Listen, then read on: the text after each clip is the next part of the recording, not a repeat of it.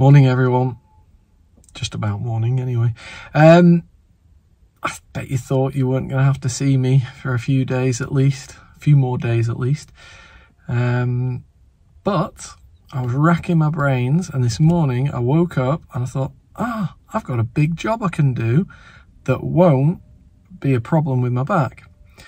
So for you guys, unfortunately, this vlog is all about work at Villeneuve again. So let's get going. I need the van for this job. Let's get going, and it's going to involve time lapses. Might involve a mini digger.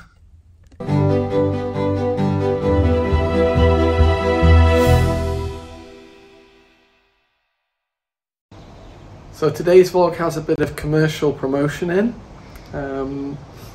Now we decided to take some offers that we've been given. Basically, we choose exactly what we want to promote, and we will only be promoting things that we would normally use anyway and we feel is a good product. So you've probably guessed that today I'm going to be preparing this area behind me for the concrete pour. So I need to dig out 12 centimeters everywhere, check my levels obviously before I get started, mark everything out before I get started too. I can't do any of that until I've moved the piles of dirt that are in front from when I dug the drain in at the front. So first things first, I'm going to get on that mini digger and move that, and then that means I can start doing the layout and the levels, check how I'm doing on levels. I am a little worried because the levels don't look like they're right. So we might have water heading towards the house, which is never good. So I just need to figure out how I can get around that.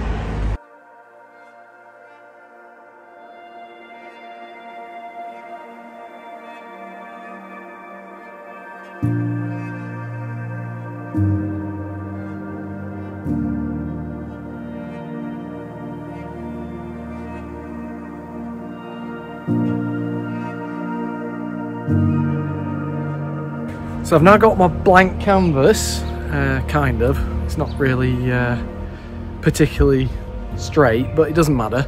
And what I'm going to do is I'm going to now check the level of my grid that I put in and various points along where the driveway is going to be on the edges. Because with the camber of the road being like that, I need the edges to be slightly above the ground level so the water runs off after it's run off the centre, it runs to the edges and off into the ground. So I'm going to put another time lapse on, and I'm going to spray up everywhere, make sure I've got my height, the right height for the water runoff basically.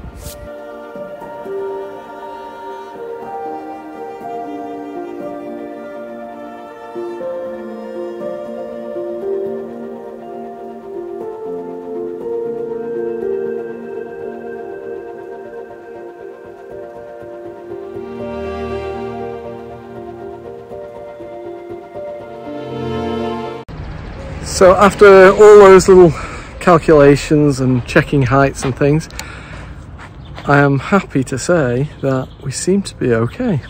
I was really shocked actually when it all kind of worked out. But let me explain a bit what's going on with the levels then. I always knew that as we were coming in through the gate, we're lower than the drive as such, or the land that's where the drive is going to be. So I knew we were lower, and I knew that the ground kind of does actually slope away from the entrance. So that's good news. Any water coming off this part of it, of the drive in, will just flow into the garden that way.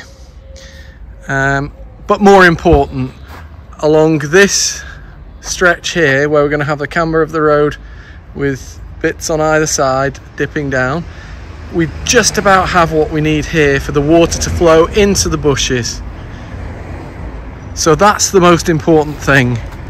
On this side here though, we need to dig out at about 15 centimeters, maybe a bit less, but we need to dig out some of the soil. And basically that means that the water from the road will still pour onto this area of grass here and just drain away there. So all that's left to do today is start digging. So yeah, we need to be 12 centimeters below the concrete of the grid, and I'll show you that in a second. And then it's actually going to be 16 centimeters below, or 15.5 centimeters below the actual grid level. That leaves me 12 centimeters of reinforced concrete, 0.5 centimeter of tile adhesive, and then the 3 centimeters of sets. So here's the grill level here. Basically, we're going to be 15.5 centimeters lower than that, but 12 centimeters lower than the concrete there. So I'm going to go off the concrete, and I'm going to measure 12 centimeters off that concrete every time.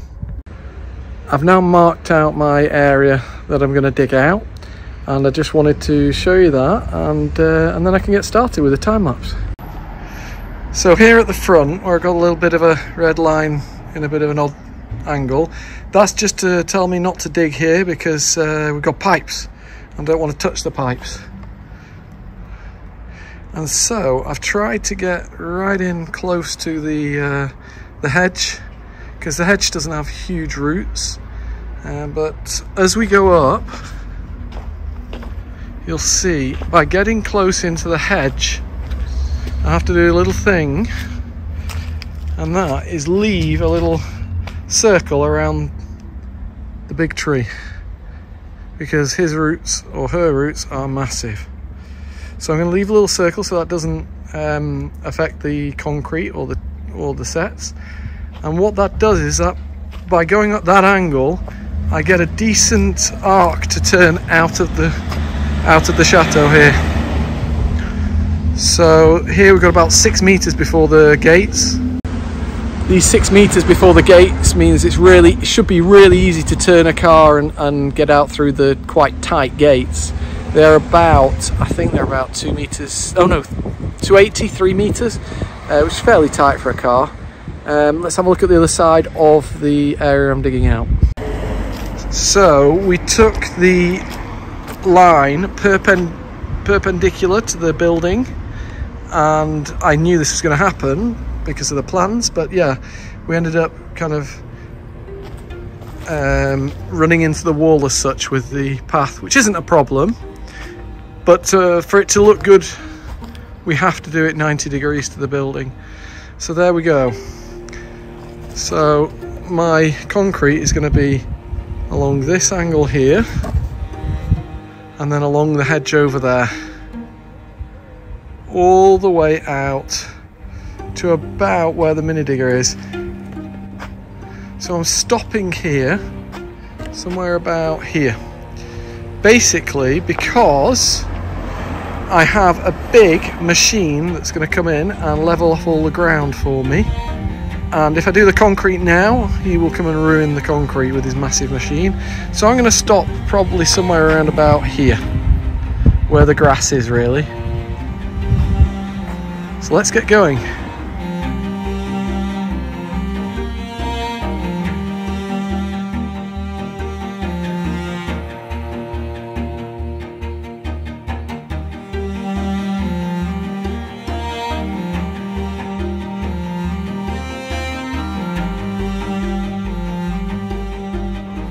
So there you go, we've got a good start. I now have to set off, pick the kids up, and come back tomorrow and carry on. I think maybe another 6 loads. I mean, they are heavy loads on that transit. I think we're about 2.5–3 ton.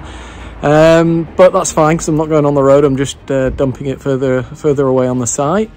But yeah, we've got quite well advanced there for a quick hour this afternoon. And like I say, tomorrow I'll be doing a lot more.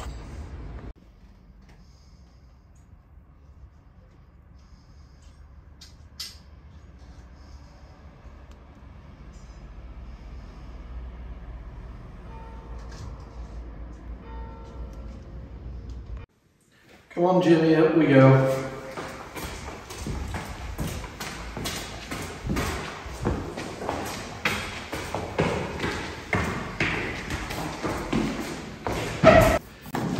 So here's the product that we decided to collaborate with. It's called Jimmy. It's a cordless vacuum washer, and it's the Power Wash HW8pro.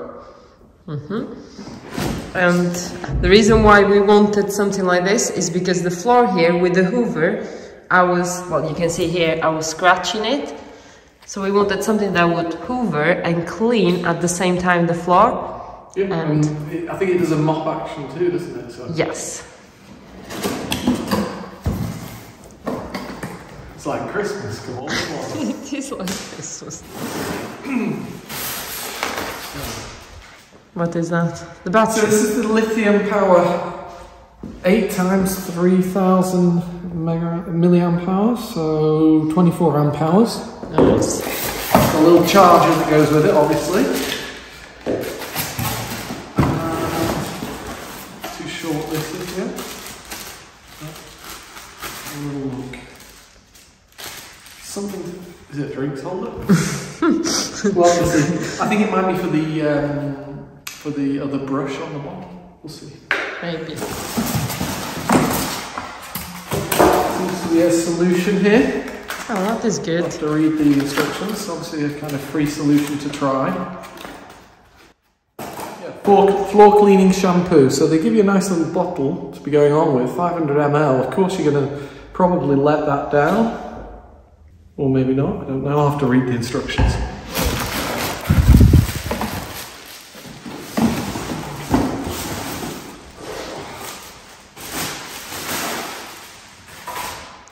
Wow. Certainly. I like that it has a little doggy on it. Well, you know what I like? I like the fact that it's actually heavy enough to know that it's good quality, but not too heavy to be portable.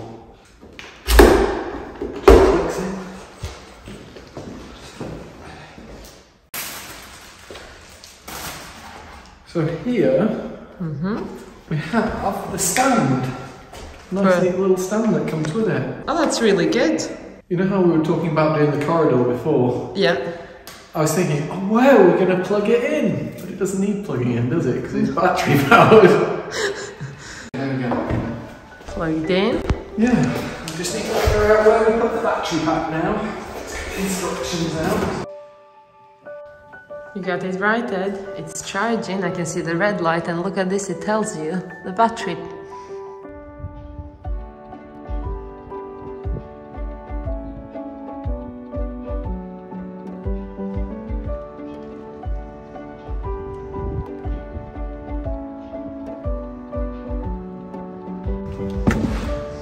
So this does need diluting to use on the floor. It's 1 to 50.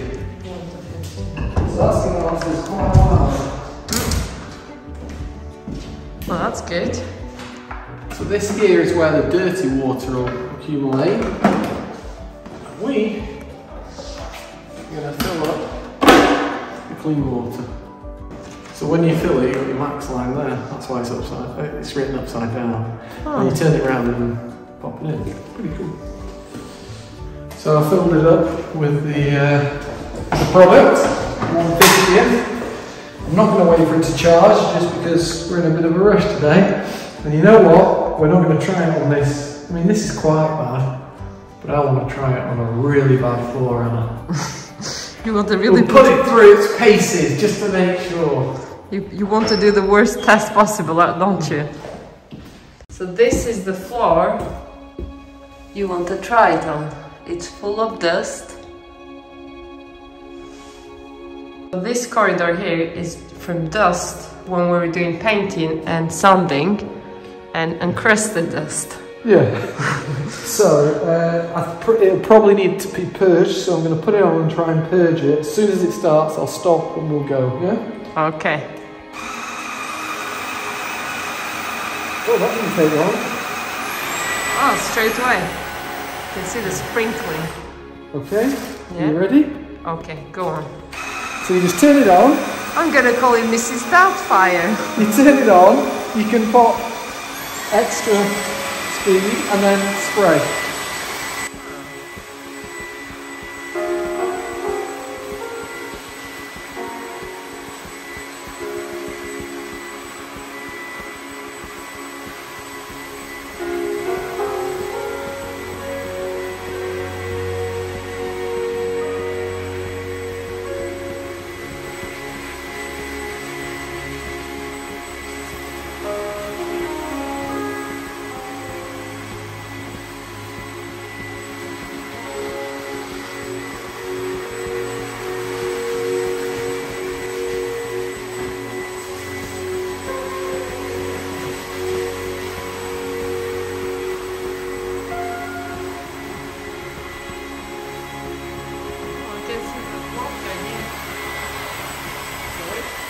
the water then.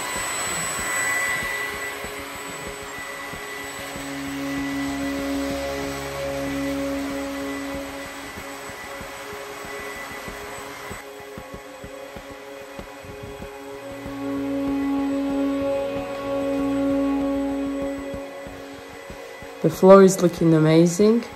I think I can definitely recommend the product. We will put a link in the description, and with the code Bordeaux, should you wish to get one, you would get 50 euros off the total price. So I know you want to do it there as well. Oh, here? Yeah. It'll probably work different around here because that's varnish. So it's a different finish. Yeah, but it's still looking good. Yeah. Showing at work I've got to do another quick varnish, I think. That was very, very easy to use on it. Why did you go tell me after? I think you're loving it.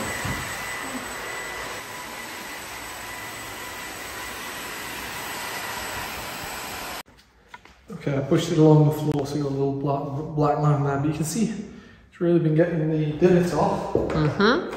And in here we have the dirty water. It's really dirty. That is disgusting.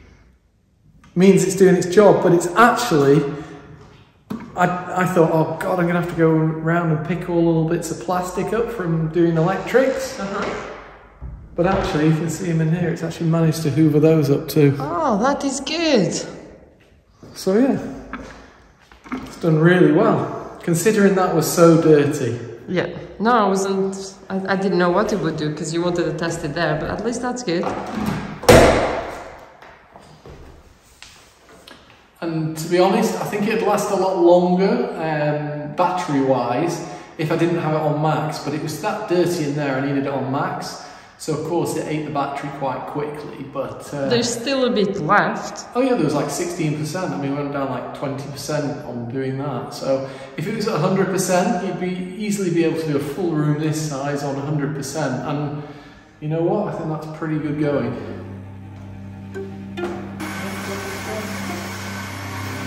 This is normal, yeah, they're on the max.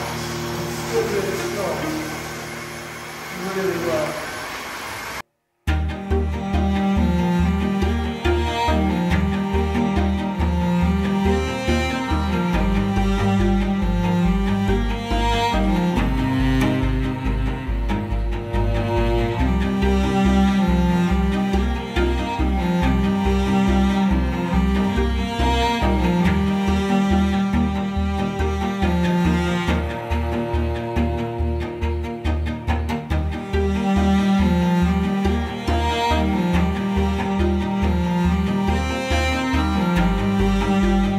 Just like looking at the difference here, Ed, where you've done and where we haven't done yet.